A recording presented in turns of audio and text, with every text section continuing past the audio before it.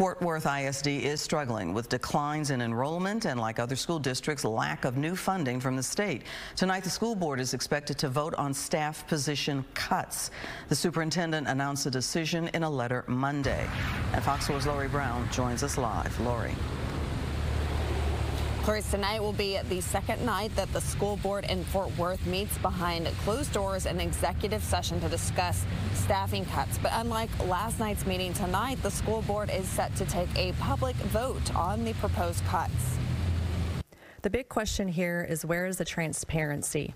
On the same day, Fort Worth ISD's superintendent announced the need to examine cuts to its staff. The school board held the first of two special closed-door meetings to discuss the proposal. I won't be able to hear the presentations this evening or make public comment after that happens. Meredith Bowman, a teacher in the district, said it was frustrating that the details about the cuts being considered are not public. Teachers and employees are afraid to speak up. In a letter sent out Monday, Superintendent Dr. Angelica Ramsey wrote, "It has become necessary for us to make additional reductions both in budgets and staff." She explained the reductions are necessary due to declining enrollment, Texas lawmakers failing to increase public school funding, federal COVID relief dollars ending in September, and a projected budget deficit for the upcoming school year.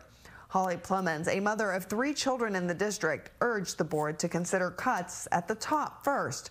She said teachers called her with concerns. From teachers that are scared, afraid of what's going to happen, not understanding why Dr. Ramsey was asking for a raise bonus and asking for a contract extension when they're going to lose their jobs. The superintendent received a modified contract late last month with no pay raise and a performance bonus that would now roll into a retirement plan instead of being a cash payout. In her letter, Ramsey wrote that more than 80% of the district's budget goes to employees.